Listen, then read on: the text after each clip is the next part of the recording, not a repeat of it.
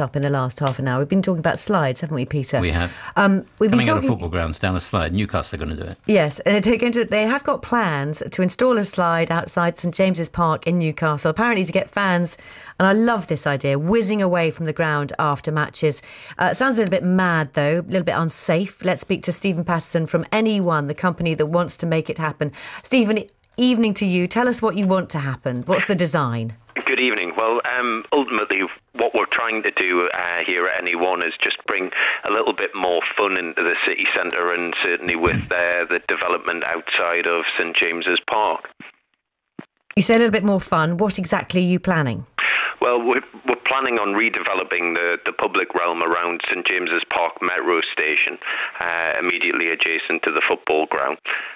We're looking to bring in some terracing, just really create a contemporary cosmopolitan area in the city centre.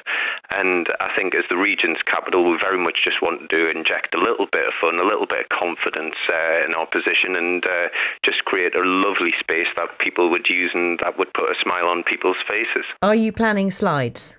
We are indeed, yes. How long would the slide be?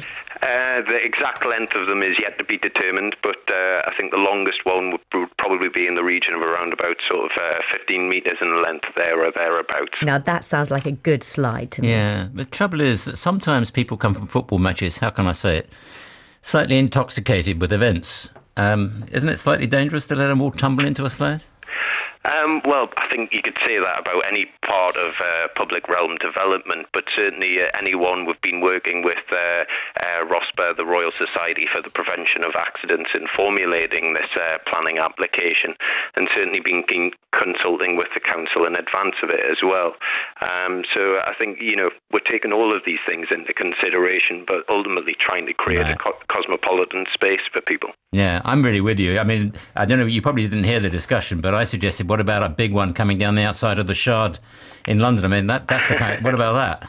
That would be fantastic, a huge helter-skelter. Yeah, wouldn't that be great? Would you have people at the bottom helping? Because I can just imagine, the queues would be quite long, I imagine. Would people help you off at the bottom, or you just have to get off and run on? No, they wouldn't be manned. It would be very much, with a play park, they're not manned 24 hours a day. I think what we would just try to do is, in designing this area, is just try and make it as safe as possible.